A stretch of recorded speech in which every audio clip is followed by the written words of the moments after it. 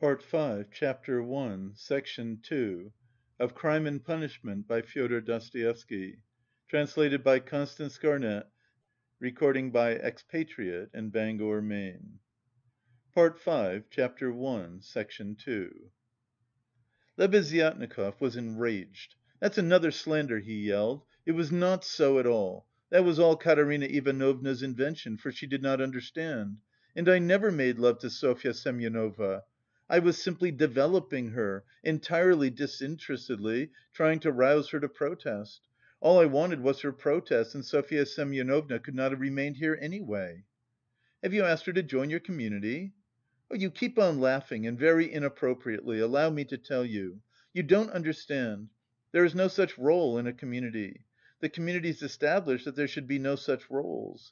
In a community such a rôle is essentially transformed, and what is stupid here is sensible there. What under present conditions is unnatural becomes perfectly natural in the community. It all depends on the environment. It's all the environment and man himself is nothing. And I am on good terms with Sofya Semyonovna to this day, which is a proof that she never regarded me as having wronged her. I am trying now to attract her to the community, but on quite a different footing. What are you laughing at? We are trying to establish a community of our own, a special one, on a broader basis. We have gone further in our convictions. We rejoice more. And meanwhile I'm still developing Sofya Semyonovna. She has a beautiful, beautiful character." "And you take advantage of her fine character, eh?" "No, no. Oh, no, on the contrary." "Oh, on the contrary. A queer thing to say." "Believe me, why should I disguise it? In fact, I feel it strange myself how timid, chaste and modern she is with me." "And you, of course, are developing her." "Trying to prove to her that all that modesty is nonsense?" "Not at all, not at all! How coarsely, how stupidly excuse me saying so you misunderstand the word development. Good heavens, how crude you still are! We are striving for the freedom of women and you have only one idea in your head. Setting aside the general question of chastity and feminine modesty as useless in themselves and indeed prejudices, I fully accept her chastity with me, because that's for her to decide. Of course, if she were to tell me herself that she wanted me, I should think myself very lucky, because I like the girl very much. But as it is, no one has ever treated her more courteously than I, with more respect for her dignity. I wait in hopes, that's all." "You had much better make her a present of something. I bet you never thought of that." "You don't understand, as I've told you already. Of course she is in such a position, but it's another question. Quite another question. You simply despise her. Seeing a fact which you mistakenly consider deserving of contempt, you refuse to take a humane view of a fellow creature. You don't know what a character she is. I am only sorry that of late she has quite given up reading and borrowing books. I used to lend them to her. I am sorry, too, that with all the energy and resolution in protesting, which she has already shown once, she has little self‐reliance, little, so to say, independence, so as to break free from certain prejudices and certain foolish ideas. Yet she thoroughly understands some questions, for instance about kissing of hands, that is, that it's an insult to a woman for a man to kiss her hand, because it's a sign of inequality. We had a debate about it, and I described it to her. She listened attentively to an account of the workmen's associations in France, too. Now I am explaining the question of coming into the room in the future society." "And what's that, pray?" "We had a debate lately on the question: has a member of the community the right to enter another member's room, whether man or woman, at any time? And we decided that he has." "It might be at an inconvenient moment, he he!" Lebeziatnikov was really angry. "You are always thinking of something unpleasant," he cried with aversion. "Foo! How vexed I am that when I was expounding our system, I referred prematurely to the question of personal privacy. It's always a stumbling block to people like you, they turn it into ridicule before they understand it. And how proud they are of it too! Foo! I've often maintained that that question should not be approached by a novice till he has a firm faith in the system. And tell me, please, what do you find so shameful even in cesspools? I should be the first to be ready to clean out any cesspool you like. And it's not a question of self‐sacrifice, it's simply work, honourable, useful work, which is as good as any other and much better than the work of a Raphael and a Pushkin, because it is more useful." "And more honourable? More honourable?" "He he he! What do you mean by more honourable? I don't understand such expressions to describe human activity. More honourable, nobler, all those are old‐fashioned prejudices which I reject. Everything which is of use to mankind is honourable. I only understand one word: useful. You can snigger as much as you like, but that's so." Pyotr Petrovitch laughed heartily. He had finished counting the money and was putting it away. But some of the notes he left on the table. The cesspool question had already been a subject of dispute between them. What was absurd was that it made Lebeziatnikov really angry, while it amused Luzhin, and at that moment he particularly wanted to anger his young friend. "It's your ill luck yesterday that makes you so ill‐humoured and annoying," blurted out Lebeziatnikov, who in spite of his independence and his protests did not venture to oppose Pyotr Petrovitch, and still behaved to him with some of the respect habitual in earlier years. "You'd better tell me this," Pyotr Petrovitch interrupted with haughty displeasure. "Can you, or rather are you really friendly enough with that young person to ask her to step in here for a minute? I think they've all come back from the cemetery. I heard the sound of steps. I want to see her, that young person." "What for?" Lebeziatnikov asked with surprise. "Oh, I want to. I am leaving here to day or to morrow and therefore I wanted to speak to her about... However, you may be present during the interview. It's better you should be, indeed, for there's no knowing what you might imagine." "I shan't imagine anything. I only asked, and, if you've anything to say to her, nothing is easier than to call her in. I'll go directly and you may be sure I won't be in your way." 5 minutes later Lebeziatnikov came in with Sonia. She came in very much surprised and overcome with shyness as usual. She was always shy in such circumstances and was always afraid of new people. She had been as a child and was even more so now. Pyotr Petrovitch met her politely and affably, but with a certain shade of his bantering familiarity which in his opinion was suitable for a man of his respectability and weight in dealing with a creature so young and so interesting as she. He hastened to reassure her and made her sit down facing him at the table. Sonia sat down, looked about her, at Lebeziatnikov, at the notes lying on the table, and then again at Pyotr Petrovitch, and her eyes remained riveted on him. Lebeziatnikov was moving to the door. Pyotr Petrovitch signed to Sonia to remain seated and stopped Lebeziatnikov. "Is Raskolnikov in there? Has he come?" he asked him in a whisper. "Raskolnikov? Yes. Why? Yes, he is there. I saw him just come in. Why?" "Well, I particularly beg you to remain here with us and not to leave me alone with this... young woman. I only want a few words with her, but God knows what they may make of it. I shouldn't like Raskolnikov to repeat anything. You understand what I mean?" "I understand." Lebeziatnikov saw the point. "Yes, you are right. Of course I am convinced personally that you have no reason to be uneasy, but still you are right. Certainly I'll stay. I'll stand here at the window and not be in your way. I think you are right." Pyotr Petrovitch returned to the sofa, sat down opposite Sonia, looked attentively at her and assumed an extremely dignified, even severe expression, as much as to say, "Don't you make any mistake, madam." Sonia was overwhelmed with embarrassment. "In the first place, Sofya Semyonovna, will you make my excuses to your respected mamma? That's right, isn't it? Katerina Ivanovna stands in the place of a mother to you," Pyotr Petrovitch began with great dignity, though affably. It was evident that his intentions were friendly. "Quite so, yes. The place of a mother," Sonia answered, timidly and hurriedly. "Then will you make my apologies to her? Through inevitable circumstances I am forced to be absent and shall not be at the dinner in spite of your mamma's kind invitation." "Yes, I'll tell her at once." And Sonia hastily jumped up from her seat. "Wait, that's not all," Pyotr Petrovitch detained her, smiling at her simplicity and ignorance of good manners. "And you know me little, my dear Sofya Semyonovna, if you suppose I would have ventured to trouble a person like you for a matter of so little consequence affecting myself only. I have another object." Sonia sat down hurriedly. Her eyes rested again for an instant on the grey and rainbow coloured notes that remained on the table.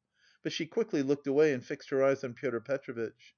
She felt it horribly indecorous, especially for her to look at another person's money. She stared at the gold eyeglass which Pyotr Petrovitch held in his left hand and at the massive and extremely handsome ring with a yellow stone on his middle finger. But suddenly she looked away and, not knowing where to turn, ended by staring Pyotr Petrovitch again straight in the face. After a pause of still greater dignity, he continued: "I chanced yesterday, in passing, to exchange a couple of words with Katerina Ivanovna, poor woman. That was sufficient to enable me to ascertain that she is in a position preternatural, if one may so express it." "Yes, preternatural," Sonia hurriedly assented. "Or it would be simpler and more comprehensible to say ill." "Yes, simpler and more yes, ill." "Quite so. So then, from a feeling of humanity and, so to speak, compassion, I should be glad to be of service to her in any way, foreseeing her unfortunate position. I believe the whole of this poverty-stricken family depends now entirely on you." "Allow me to ask," Sonia rose to her feet, "did you say something to her yesterday of the possibility of a pension? Because she told me you had undertaken to get her one. Was that true?" "Not in the slightest. And indeed it's an absurdity. I merely hinted at her obtaining temporary assistance as the widow of an official who had died in the service, if only she has patronage. But apparently your late parent had not served his full term and had not indeed been in the service at all of late. In fact, if there could be any hope, it would be very ephemeral, because there would be no claim for assistance in that case, far from it. And she is dreaming of a pension already, he he! A go-ahead lady!" "Yes, she is. For she is credulous and good‐hearted and she believes everything from the goodness of her heart and she is like that, yes. You must excuse her," said Sonia, and again she got up to go. "But you haven't heard what I have to say." "No, I haven't heard," muttered Sonia. "Then sit down." She was terribly confused. She sat down again a third time. "Seeing her position with her unfortunate little ones, I should be glad, as I have said before, so far as lies in my power, to be of service, that is, so far as is in my power, not more. One might, for instance, get up a subscription for her, or a lottery, something of the sort, such as is always arranged in such cases by friends or even outsiders desirous of assisting people. It was of that I intended to speak to you. It might be done." "Yes, yes, God will repay you for it," faltered Sonia, gazing intently at Pyotr Petrovitch.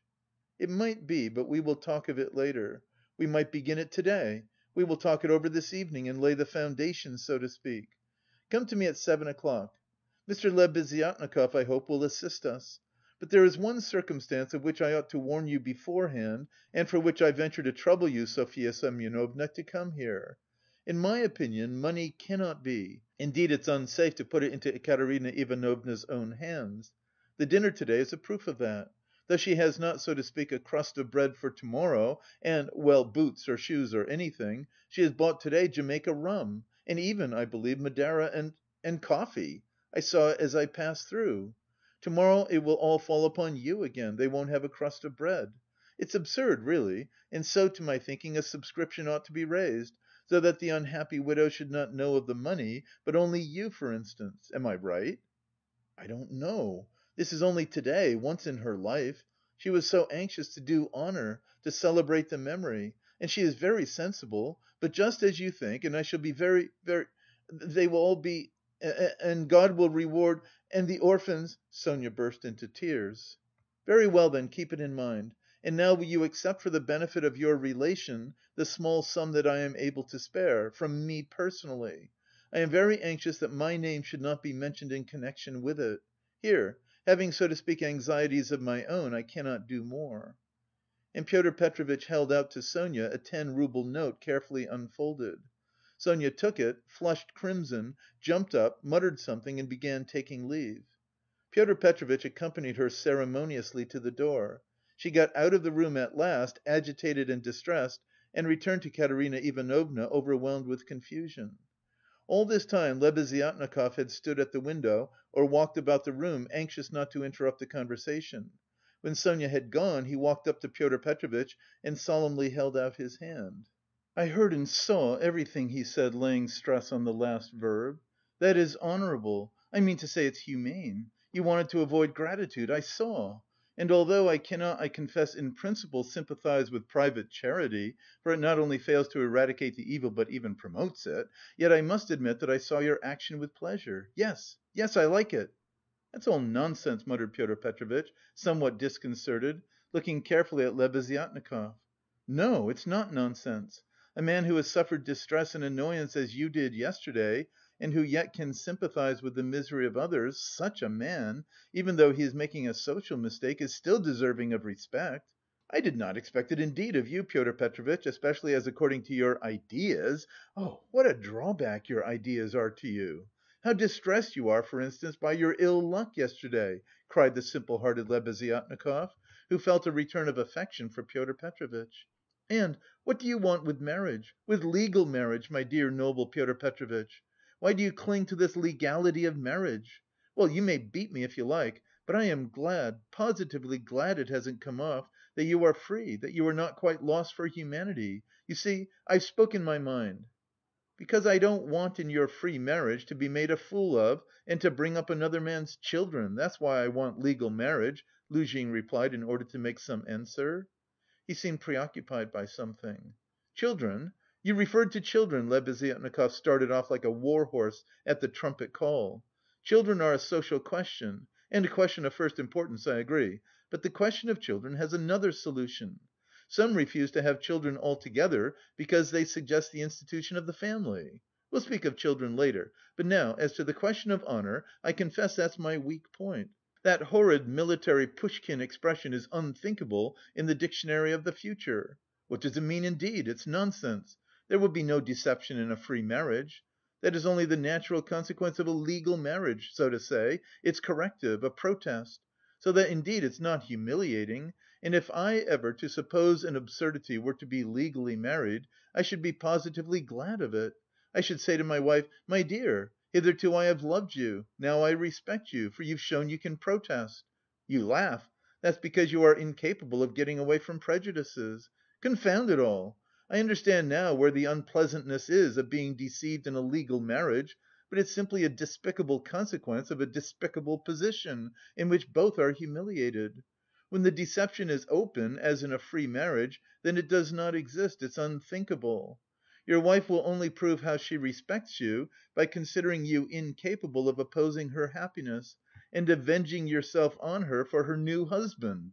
Damn it all! I sometimes dream if I were to be married foo, I mean if I were to marry, legally or not, it's just the same. I should present my wife with a lover if she had not found one for herself. 'My dear,' I should say, 'I love you, but even more than that, I desire you to respect me.' See? Am I not right?" Pyotr Petrovitch sniggered as he listened, but without much merriment. He hardly heard it indeed. He was preoccupied with something else, and even Lebeziatnikov at last noticed it. Pyotr Petrovitch seemed excited and rubbed his hands. Lebeziatnikov remembered all this and reflected upon it afterwards. End of Part 5, Chapter 1. Recording by Expatriate in Bangor, Maine.